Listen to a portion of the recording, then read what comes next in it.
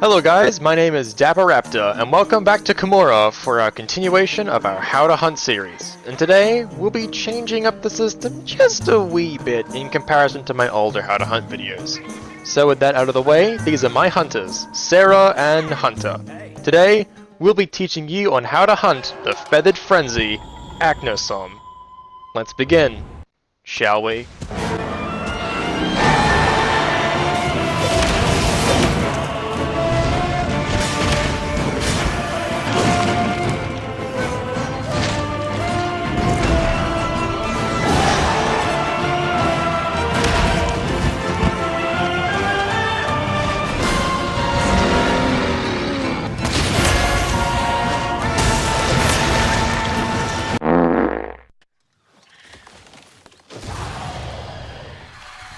Aknosom is a large bird wyvern found in the Shrine Ruins and the Frost Islands.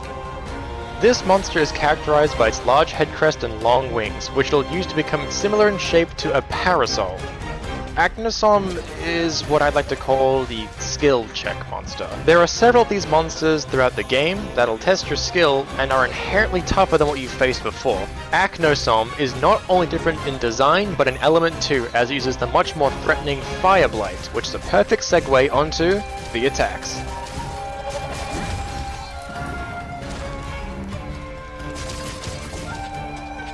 As some may come to realize, Aknosom is, relatively speaking, far more dangerous than monsters like Great Baggy or Arzuros. Aknosom is reliant on slow setup attacks that lead into powerful and quick finishes, along with unorthodox methods of confusing the player. First thing to look out for is Aknosom's kicks. The first one we're looking at is called the Flip Kick. Aknosom backs up twice before doing an elegant flip kick. The attack is easily telegraphed and can be dodged, but standing still in one spot will get you hit. Mobile weapons will need to keep moving as to evade, heavy weapons can hold their ground and guard. Next up is the front kick. Aknosom will jump forward and scrape the ground to stagger the hunter. Aknosom can do this 2 to 3 times in quick succession. The attack does not do much damage and can be dodged and blocked easily. Aknosom also has what I like to call the debris kick, in which Aknosom will look behind himself and deliver a kick. The kick itself isn't meant to hit the player, but instead hurl a pile of dirt towards them instead. This dirt pile comes out faster than Adult Swim pulling Justin Roiland off of Rick and Morty. Let's see the truth. What in the... Oh, son of a bitch! If you're caught in the radius, dodging is almost impossible. Blocking is possible, and if you can't block, you're fucked, so get ready to wirefall. Next is Aknosom's tail flick, and this attack has caught me more times than I'd like to admit. So when attacking Big Bird, I'd be cautious of the rear, as despite the attack looking quite weak, it can actually send you flying if you're not careful. Aknosom will also use the This attack has a wide sweep and can send you flying. Aknosom will often do this attack twice, so either back up and capitalize after he finishes, or block the attack and appropriately counter when necessary. Aknosom also has the charge attack. This attack is fast and can send the hunter into the air. The attack has 2 states, one where Aknosom is unenraged and one where he is enraged. The non-enraged version is thinner and Aknosom runs in a straight line only. The enraged version has the head crest fan out to catch the hunter in a wider radius. He also makes U-turns just in case he misses you in the first go around. This attack can be blocked, but should preferably be dodged when unenraged. When enraged, the hunter should either run away or block the incoming attack. When Aknosom falls down on the floor, the hunter can capitalize for a short time. Now onto the more threatening stuff. Aknosom will shoot fireballs in combat. These fireballs are strong and slightly bounce off the ground, leaving a fire effect. There are a few attacks to look out for. Now this one is quite widespread amongst monsters, and it's called the Triple Elemental Shot. Monster Hunter veterans will know how to dodge this, but for you newbies, either back up, get behind the monster, or get between the fireballs to ensure your safety. Aknosom can also jump backwards shooting 3 fireballs. This attack can either be avoided by getting behind Aknosom or running away from the attack, which can transition into 2 different attacks depending if Aknosom is enraged or not. When he's not enraged, Aknosom will do his best attempt at a Mary Poppins impression by defying gravity and floating mid-air. What the f... He'll spin around and shoot fireballs in every direction. This attack can be unpredictable, but avoided easily. It can also be used to counter Aknosom in the right circumstances, as any jumping Silkbind or powerful shot will bring this Kung Fu Panda reject down to the ground floor for a free down. However, be warned that when Aknosom is enraged, the back pedal fire move can be followed up with a Pec Slam. The Pec Slam sends the hunter flying back and does serious damage. While Aknosom doesn't always use this attack, he can always catch you off guard with it, and it can be used by itself or to finish up combos on previous attacks like the front kick. Be warned that a well-placed Pec Slam can be your end, so keep cautious, hunters. And for Aknosom's most powerful attack, this is what I like to call Bastion's Ultimate from Overwatch 2.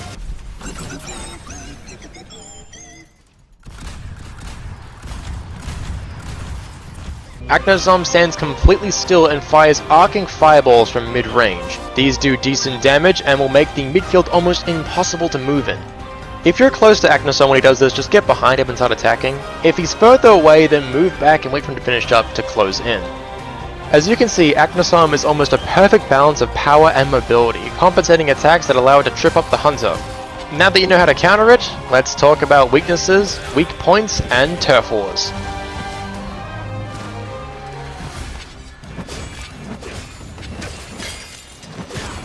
In terms of elements, there isn't much to work with. However, water and blast seem to have the best output and build-up.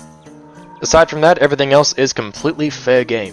In terms of elemental weaknesses, water and thunder are going to be the most effective, so if you can craft anything with those, bring it along. Ice isn't very effective and doesn't give too much extra damage. Dragon and fire are completely useless. Now for weapon types. Hunters with cutting weapons should aim for the wings and crest, while also generally going for the head. When it's appropriate, please let the hammers and hunting horns have their space in multiplayer. Blunt weapons and attacks should target the head and the head only. This is your best and only option from a tactical standpoint. As for you gunners, aim for the head, crest, wings, and go for the tail. Although in this fight, gunners should be aiming everywhere and just really be going all out. As for breakable parts, the beak, crest, wings, tail are all breakable parts on the monster's body, with all weapons being able to break them, so go crazy, hunters. In terms of turf wars, Aknosom only has 2, however we'll be saving another one for a different video down the line, and in general, Aknosom doesn't perform too well in these turf war scenarios.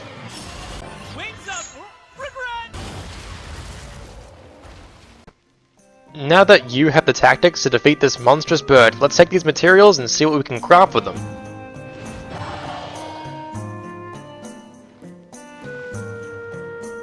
Aknosom armor, while being very stylish and pretty, also has some decent base stats. With a base stat of 81 defense and excellent coverage against fire attacks, the stat of 18, however it only has meh coverage against ice and dragon, both with an equal of 3.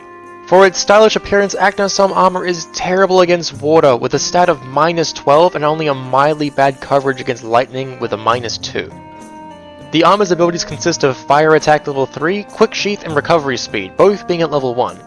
This can allow the hunter to recover from attacks at decent speeds, as well as sheath their weapon much faster than normal. Now, let's see what our hunters have chosen for weapons. Sarah has chosen the Aknosom Switch Axe, which has a base attacking stat of 100 and elemental fire stat of 15, and affinity at 0%. Hunter, by contrast, has chosen the Greatsword, with an attacking stat of 100 and an elemental fire stat of 20 and an affinity of 0%. Both weapons have access to green sharpness and can be massively helpful when dealing extra damage. And of course, here is the demonstration of the gear at work.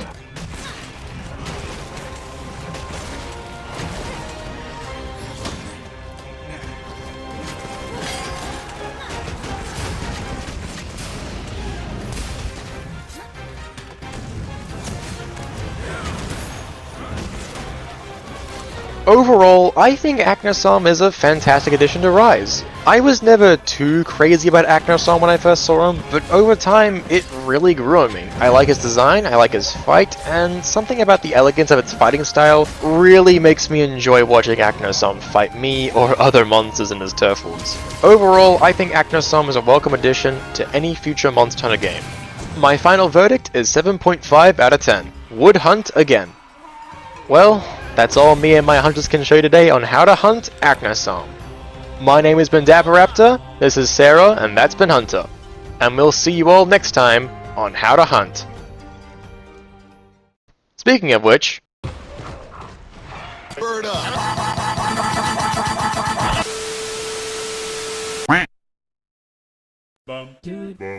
bum.